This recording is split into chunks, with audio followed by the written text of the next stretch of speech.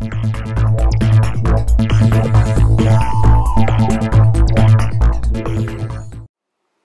this video, we'll be taking a look at a very important electronic device on your vehicle, a MAF sensor, also known as a mass airflow sensor. This sensor is used by the ECU, or engine control unit, to determine how much air is entering the engine. Once the computer knows how much air is entering, it will automatically adjust how much fuel is injected into the cylinders for the correct fuel-air mixture. Now, if you were to take the power wire going to one of the fuel injectors and connect up a scope, you would see pulses being delivered to the fuel injectors. What the computer is doing is adjusting the on time for the fuel injector. So if you look at this right here, pulse width modulation, 0 volts along the bottom, 12 volts along the top. You could see that over here it is off, and then it gets power.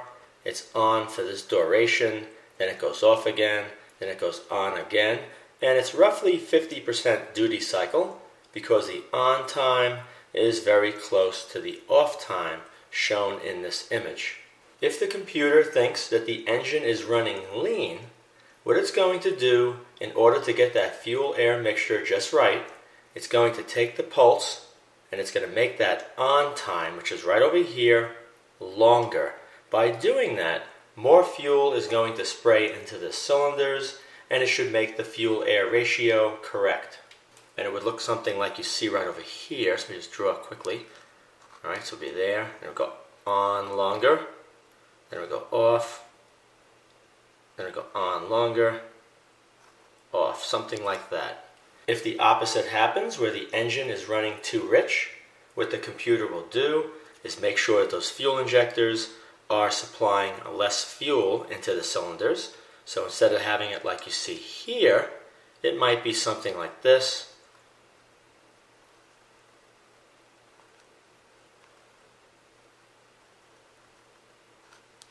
This is going to be off most of the time, and only at these points right here is when you're going to have the fuel injectors spraying fuel into the cylinder. And it's very simple. That's exactly how the computer controls the fuel injectors. Since air's density changes with temperature, cold more dense, warm less dense, the unit works in conjunction with an intake air temperature sensor. Intake air temperature sensors are either incorporated into the unit.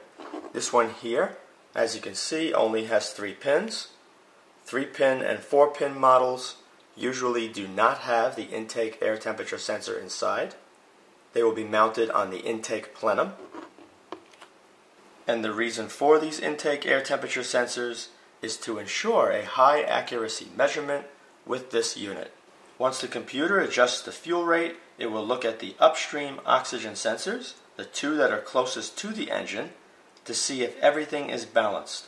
If it isn't, then the computer can try and adjust the amount of fuel until the oxygen sensor levels become normalized. If you have a problem with the engine where both banks are running too rich or too lean, and you get PO 172, 175, 171, or 174 codes from your ECU, then you have a very high possibility that your MAF is either faulty or dirty. Now, you can clean these using a mass airflow cleaner made by CRC, and what it does, in a minute I'll show you what the sensor looks like, it will remove any dust or other contaminants which may be on top of the sensor, not allowing this unit here to give a good reading of the airflow into the engine. It's also very important to take a look at this unit right here. It is directional, how the air flows through it. Let me rotate it around. Hopefully you can see there's an arrow right here pointing to the right. This side is wide open. It directs the airflow a little bit, but you can see on this side here, it has a honeycomb. The purpose of the honeycomb is when the air gets drawn into the engine, it goes through the air filter first, through the hoses, into this side of the unit before exiting and going into the throttle body. You want to make sure that the airflow isn't turbulent. You want to have it as smooth flowing as possible when the readings are taken with this unit, and that's the purpose of the honeycomb. If only one bank is running too lean or too rich on your engine, then you may have a faulty oxygen sensor or fuel injector. Fuel injectors could leak or be stuck in the open position, resulting in the engine running rich, or they could be stuck closed, resulting in one side of the engine running too lean.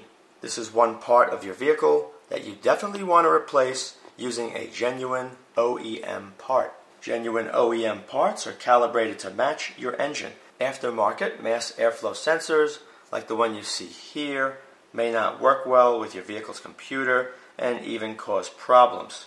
It's important to note that a faulty MAF can also cause transmission shifting problems, just like the throttle position sensor on your vehicle.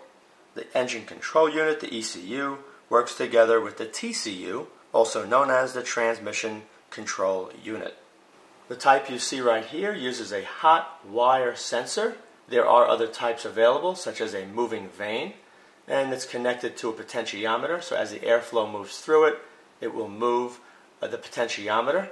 The only problem with those is it does have moving parts, and it's not as accurate. Now when I open this up and show you the inside, you're going to see that there's actually two wires. One heats up when 12 volt DC is applied to this unit, and the other one remains cold. The purpose of the cold one is a reference while the other one is heating up. When this heats up, it will draw around 65 to 80 milliamps. Once air flows through, it's going to cool that wire, and as it cools it, the current is going to go higher. When the current goes higher, over here, this first pin on the left is the power 12 volts DC, far right is the ground, and the middle one is a sensor output going to the computer. It could have an analog output up to 5 volts, or in this case, this one puts out a particular frequency as the airflow changes. The best way to test these, what you would do is take that center pin while it's connected to the engine, connect it up to a portable oscilloscope, and then you could read the frequency as well as look at the voltage peaks and compare the readings that you get at specific RPMs to what the manufacturer shows. Now the hot wire that's used inside this unit is made out of platinum. Because it's so important to have this extremely clean for an accurate read on the airflow into the engine, some of these mass airflow sensors have a burn-off circuit, and what that does, when you turn off the key to the engine, current will be supplied to the sensor, making it very hot to burn off any contamination which is on that sensing element, so the next time you start the engine up, you'll have a very good read of the airflow. Okay, let's take a closer look. I'm going to pop off each side. Let me actually take off the honeycomb first. Alright, take a screwdriver, reach right in here, carefully pop out the honeycomb. See how thick. And with that off, you can see the hot wire sensors. There's one there, one there. Let me zoom in. The wire wraps around that centerpiece, and the bottom has the same thing where the wire wraps around. In the past, I've seen one of these wires that were completely melted away, and that explained why the engine was stalling all the time. So you could do a visual inspection first, and then after you do the visual, then you can connect up your digital multimeter to make sure that the mass airflow sensor is getting 12 volts DC, that it's properly grounded, and then you could test that sensor output using a portable scope like I mentioned earlier to check the voltage peaks as well as the frequency using different engine RPMs. Take the engine RPMs, compare it to manufacturer specs for your vehicle to see if they match up. If they don't match up, then you're definitely going to want to swap out the mass airflow sensor. Now if you're going to clean this with the CRC cleaner, I like to pop off one side where the honeycomb is because it's so easy to do. On the very bottom down there, you're going to fold a towel, and then you're going to spray the cleaner all over the two sensors. You may only have one. Spray a bunch of times, spray it, wait, spray it, just keep doing it, and then when you're done, just allow it to dry thoroughly for about 15 minutes before putting the honeycomb back on and reinstalling into your vehicle. Now before I pop the cover off here to see what's behind it, I just want to show you in here that these are very fragile, but not to the point where you couldn't touch them. They are very stiff. My finger's touching it now. And remember, you don't want to do this. I'm throwing this one in the trash because it's been installed for a long time and I was having problems with it. My finger's actually putting an oily film, which would cause the reading to screw up, so you definitely have to clean this. But it's not that fragile that it would break by touching it.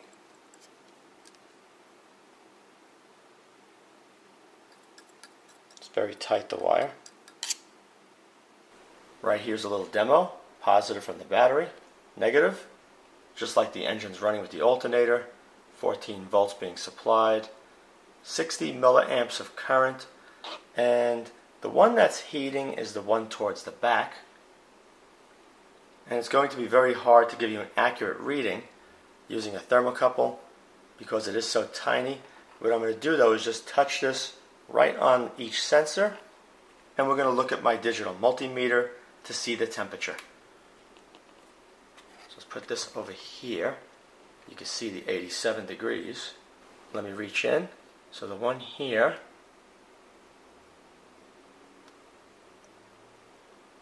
nothing going on.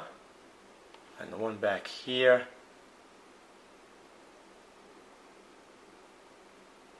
you get right on it. It's very tiny, and the thermocouple's very thick compared to it. So I'm not going to get a good read on it, but this should get very hot. Right? Barely touching it too, barely touching it. But you got the idea. That one is heating in the back, and this one is not. Yep, that's the one that's off. From what I read about these, it should get to around 375 to 400 degrees Fahrenheit. Because this wire is so thin, only so much current can flow through it, because the resistance goes very high after it heats up. When you blow through here, the resistance will drop, causing more current to flow. What I'm going to do is blow through here, and you'll see the current level go from 60 milliamps much higher. Let me bring this a little closer. Right over here, I'm going to blow through it, right at this angle, blow through it, and you'll watch the current right there.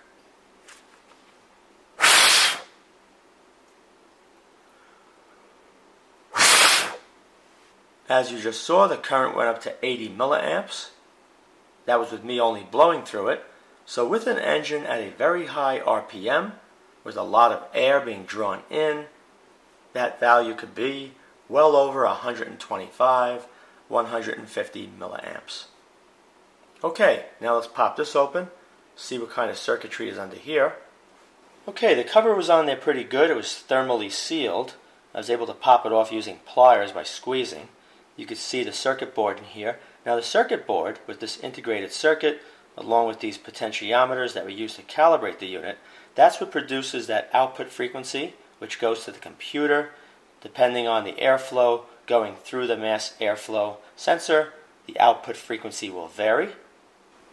You can see numerous resistors as well as other components. This was painted over, I guess because they don't want anybody touching the calibration. And in reality, if you knew exactly what the value should be with this unit compared to what the manufacturer's specifications were, you could probably take off this paint very gently and fine-tune it to match very closely to an OEM unit. I hope you enjoyed this video. If you did, be sure to rate it a thumbs up, subscribe, and post links to this video on other websites and blogs. Also be sure to check out my video playlists as well. Thank you very much for watching.